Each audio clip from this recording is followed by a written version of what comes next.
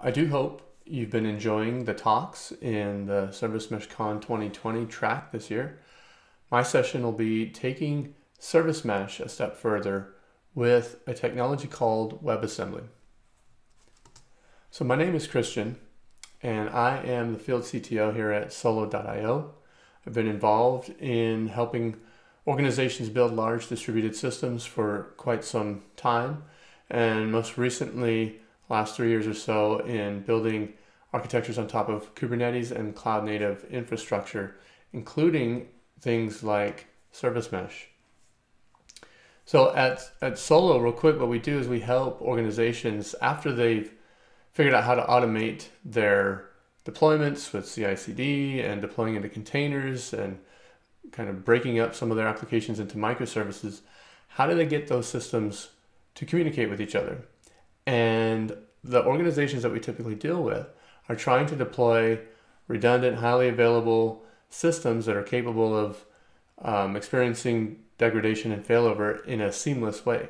And at Solo, what we do is we help build API infrastructure on technology like Envoy and Service Mesh to be able to span multiple clusters, multiple zones, multiple geographies, and use things like mesh and gateways to be able to get this transparent routing and secure communication, observable network, and these types of things. So in helping these organizations build these types of architectures, we see a lot of what's happening on the ground and, more importantly, in practice and what's really happening. So what we do see is folks are adopting Service Mesh and they are taking it into production. They do have some initial challenges around which one to use, because as you're probably familiar with, and as you see the talks in this track, there are a lot of different options. And then your next question, especially as a large enterprise, is who's going to support you? Who's going to give you the level of support that you need? And then there's always questions around how does it fit within an existing organization? How does it fit with existing applications that weren't very native to a cloud-like platform? And one of the biggest that we see and that we've been able to help out with our customers is how do we customize that last 10%? So we've introduced, let's say, a gateway, or we introduced a Service Mesh, and either at the edge or sometimes even in between the applications, there are needs around customizing the behavior of the network or customizing the behavior of the proxies. So typical customizations look like supporting existing wire protocols. Maybe some of them are industry or vertical specific. You'll see the need to add more specific customizations and telemetry that the proxy captures, especially things like implementing security protocols, things that might not be very industry standard, but have existed in these organizations. And if the mesh or this technology is going to be adopted, then it needs to be backward compatible with these existing brownfield applications and the way they communicate on the network. There's also going to be things like light transformations. How do we take this header, mangle it up a little bit, put it over here in this header because that's what the upstream applications expect, and so on. So there's a really large, almost never-ending list of what customizations you might need to actually productionize and get a system like a Service Mesh into an organization. Now, so at Solo, what we've been doing is a lot of the technology that we focus on is built on Envoy. So either our Glue gateway is built on Envoy, or Istio is something that we've been supporting for our customers, is built on Envoy. And so we can build the customization directly into Envoy. But WebAssembly has kind of come to the forefront as the right way to build these types of extensions, and I can explain a little bit more about them. So WebAssembly actually originated in the web browsers as a way to speed up the execution of code in the web browsers, but also open up the opportunity for folks to write extensions to web applications in different languages than JavaScript. So WebAssembly is a binary format that you write your programs and your extensions in any language that you like, high-level language like a C++ or a Rust or Golang or whatever, and then compile that into a binary module that can then be loaded into a host VM, a WebAssembly VM. And this is something that is not a new idea, right? We've been building and taking high-level languages and compiling them down into different portable formats and running them in either some sort of VM or some sort of host. This is the same idea. So we can take this. We can take a code in a language that you desire to write in, or maybe code that you have already existing, and try to compile that down into a format that can be embedded into a web browser, or in this case, as we see on this last line, Envoy proxy. And as I mentioned, Envoy is one of the leading proxies for building this type of mesh or application networking technology. So an important part of WebAssembly and running it in any of these hosts is that you're kind of taking untrusted code and embedding it into an existing system. Now, WebAssembly is built to be secure. I mean, if it's running in the browsers, just like a JavaScript engine, it needs to be secure. And one of the things WebAssembly does is it enforces a very tight memory boundary around that module. The module can only use whatever memory and functions and variables that the host gives it. So it can't just start calling out to either any other host functions or outside of that sandbox. So it's very safe and secure. It's also extremely fast, at least compared to alternatives, right? So if we look at in the browser, we see that it's faster than a JavaScript implementation. If we look at maybe Envoy specifically, it's faster than some of the alternatives. So some of the alternatives to extending the capabilities of Envoy include things like calling out to an external service and having it process some logic. Like, I don't know, for example, we have customers that do funky things with HMAC. On the requests come in, they have to do some HMAC validation. Well, they might reach out to an external auth service to do that out of the process of the proxy. If we could do something like that inside the proxy, now we don't have to take that additional hop, and and that speeds things up. It's not as fast as writing the code directly into the Envoy proxy itself. So if you wrote it as a C++ extension to Envoy, WebAssembly is not going to be as fast as that. But the downsides to baking it directly into the proxy itself is, first of all, you have to write it in C++. You have to compile it and statically link it into Envoy itself. So now the binary that you're running isn't upstream Envoy anymore. It's your own distribution that you just created.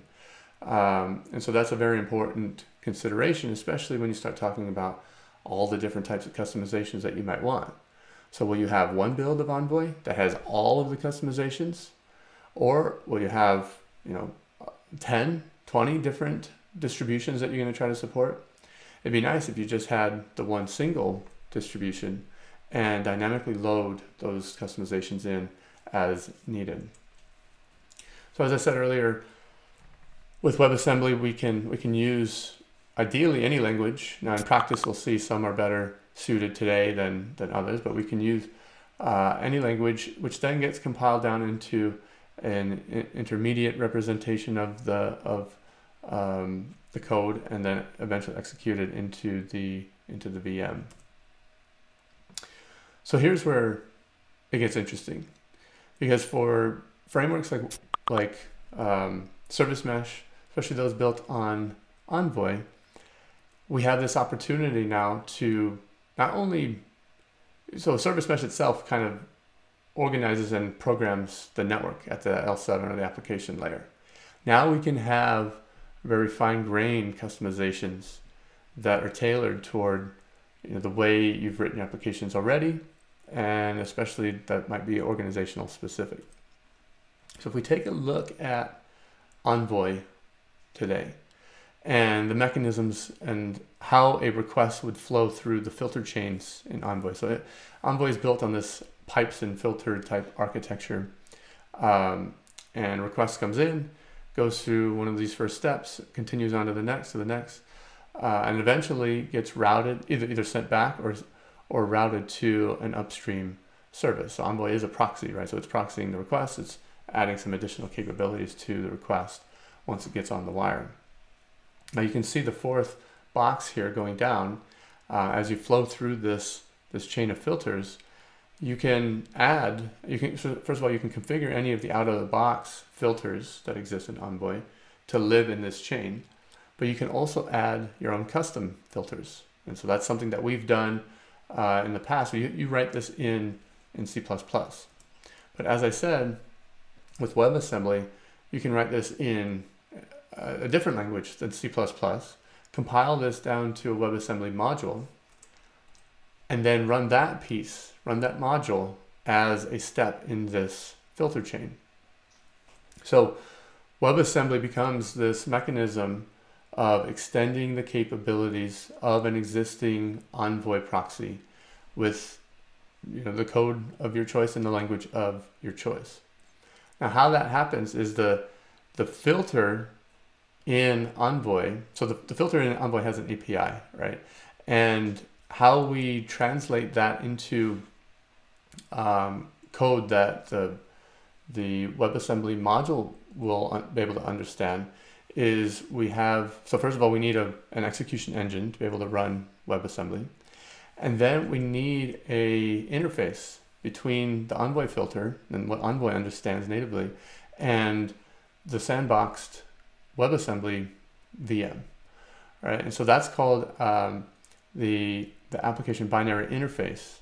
So you might see this term, and that's why I'm covering it. You might see this term when you start looking at building WebAssembly modules for Envoy.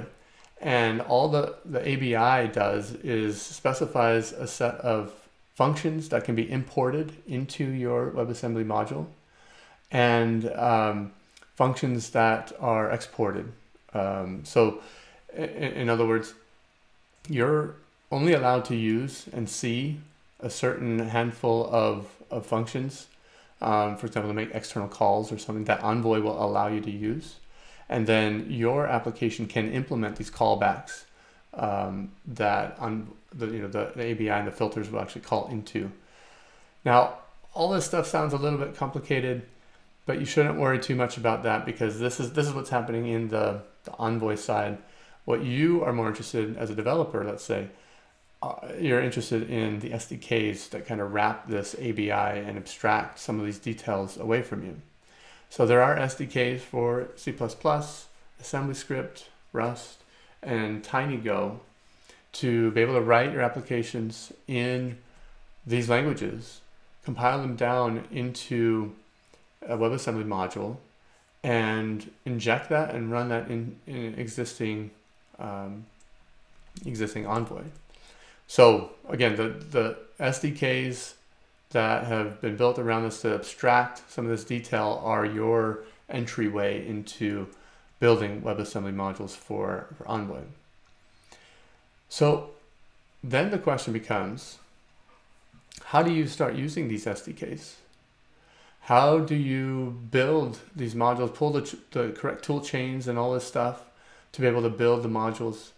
And then when you build the modules, how do you, what do you do? How do you install them? How do you maybe share them, publish them? And there's some interesting parallels here between the experience that we saw crop up around Linux containers and the experience that we want with something like WebAssembly. And this is a very important distinction, because with Linux containers and setting up C groups and namespaces, all that stuff, even LXC and some of those APIs that built up around it initially, they weren't all that well suited for the developer experience, let's say. And so that's where Docker came in and built a nice API, nice developer experience around using containers. And so that's what this open source project WebAssembly Hub is aiming and trying to do for WebAssembly.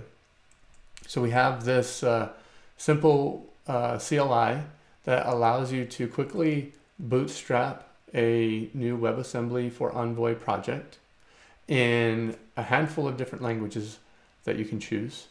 And then it automates a lot of the boilerplate, lining up the ABI versions, lining up the SDKs, finding all the tool chains that you need to properly build the WebAssembly module.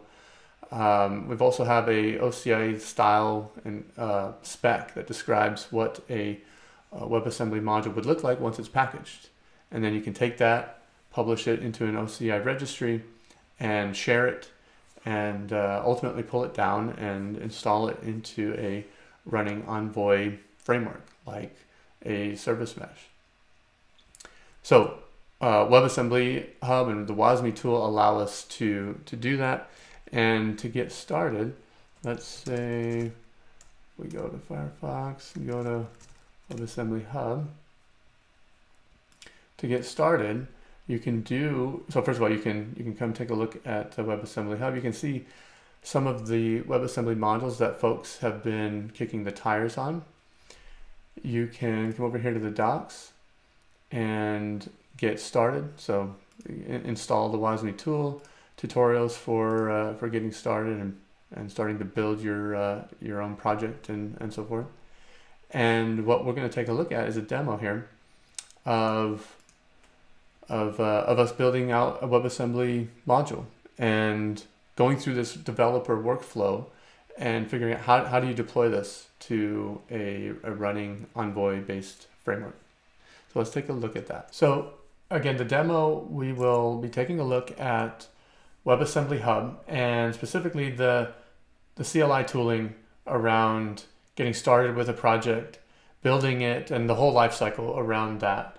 So if you come to the docs here, you can look in the installation and the getting started tutorials, building our different WebAssembly modules. Just a little bit outdated. We have more languages that we support here.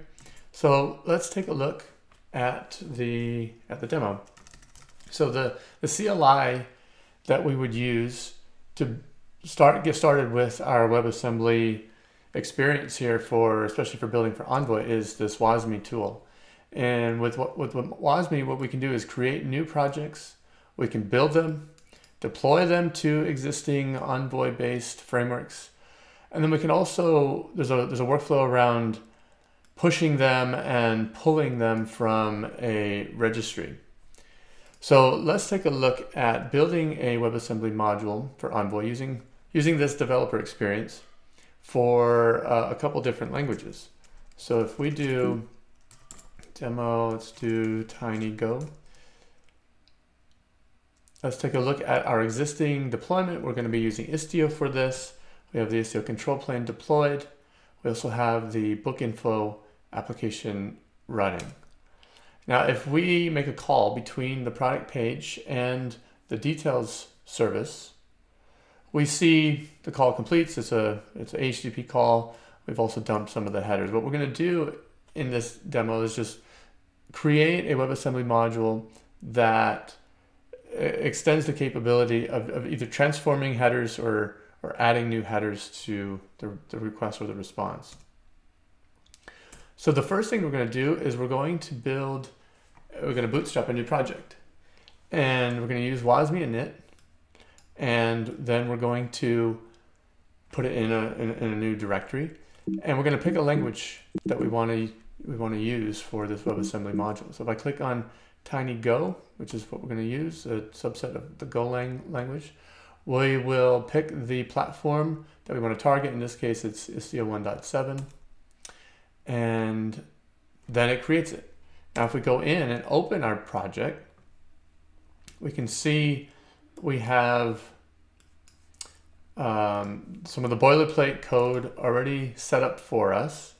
So all we have to do now is either go in and edit existing functions that override so the callbacks that Envoy will be calling into, or we can add new ones that align with the SDK.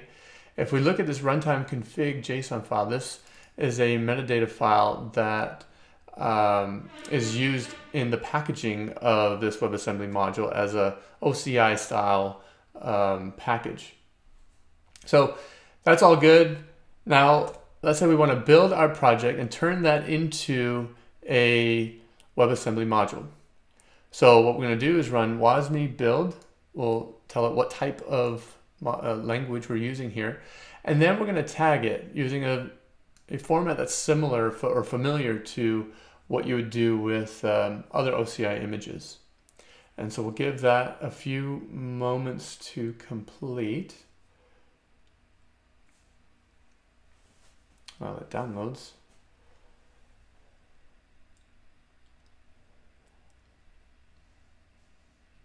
While we wait, what this is going to do is download the Docker image, as you can see, provides all of the right versions of Go, the right versions of the SDK, and builds everything consistently. Now it's still going. Almost there. Apologies, I should have downloaded this ahead of time. And there we go. Now we've downloaded the builder and now we're going to build it, which shouldn't take too long. We're going to tag it using the tag that we specified here.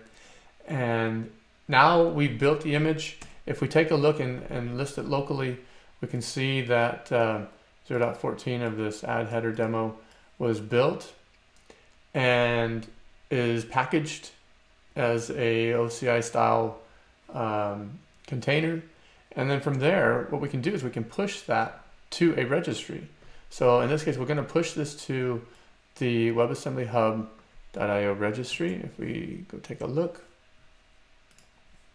if we log in under my name, you can see our demo add header repo that's been added here. 0.14 is the one we just created. If I click on tags, we should see that indeed 0.14 is available as of 21 seconds ago.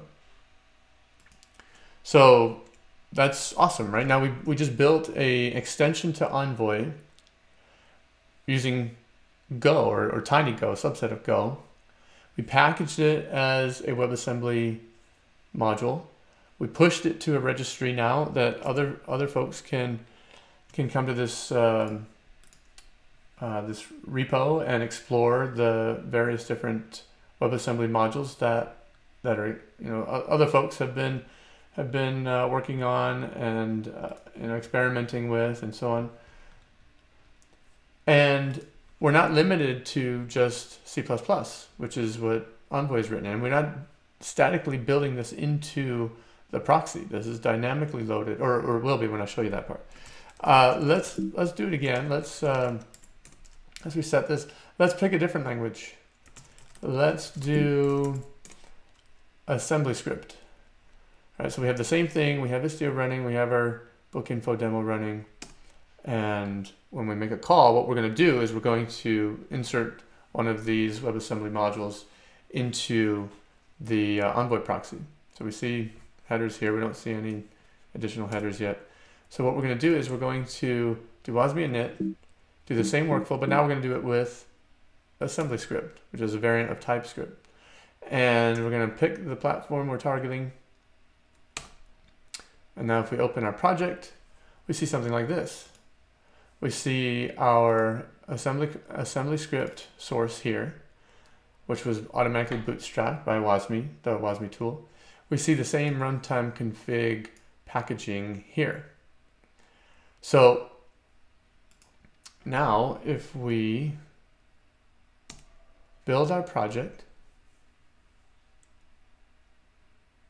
it'll use the same build build container that we did, but now it's going to do this using npm and using JavaScript style build tools. So we'll give that a moment. Shouldn't take too long. We see it tagged again as 0.15 in this case. If I list it, we see 0.15. The assembly script Wasm module is a little bit smaller than the Golang one. And now we can also push that one to the WebAssembly Hub repo.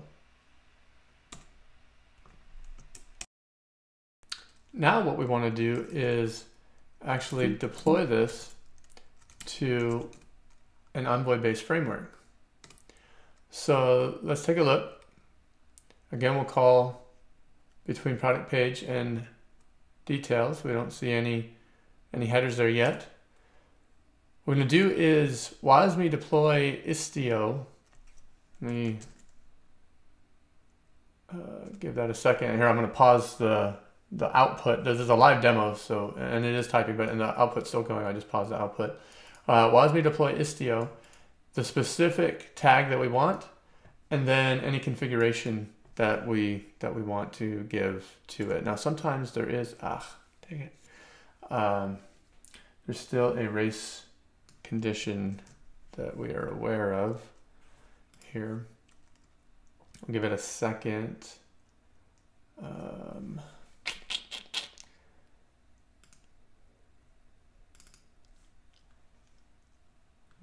That is not very nice. All right, well let's try this again. I should cross our fingers here. All right, there we go. Now it looks like it has taken. So what this has done is injected the WebAssembly module into each of the pods running in the book info namespace. So in the book info namespace, we should see the output of our WebAssembly module, which in this case really didn't do too much. We just added a new header when we get the response. So if that's the case, now that my demo is not automated anymore, let's first take a look at what we created under the covers for Istio. So if I do get Envoy filter, book info, what we see is we've created these these Envoy filters to patch the Envoy proxies to load the Wasm module. If we actually take a look at one of these, let's take a look. We can see that we are adding the Wasm filter and that it is calling out to a Wasm module. So if that's the case, then what we should see is when we call between product page and details, what we should see across our fingers is this new header that we added. So let's run this, and indeed we do see the new header that we've added with the specific configuration. Let's come back here. We're using hello instead of world. We're saying hello tomorrow, and that's what we see in the request path here. So that's the extent of my demo here. I do encourage you to take a look at the WebAssembly Hub tooling. Go ahead and take a look at Istio and some of the service meshes that are supporting WebAssembly. The caveat that I should point out is that WebAssembly in Envoy was just recently merged into upstream. Up until now, it's been on its own fork, but it's recently merged into upstream. It's in a state of, let's just say, it's still settling out a little bit. I believe it'll be available in Envoy 1.17. Even then, I still caution that this is still kind of new technology that will need some soak time. So definitely experiment with it, push the boundaries of it and the limits of it, and jump in and contribute in the community in terms of issues and whatever experience that you have with WebAssembly. And definitely feel free to reach out to us or the broader WebAssembly community for any thoughts or questions. So thanks again for stopping by my talk.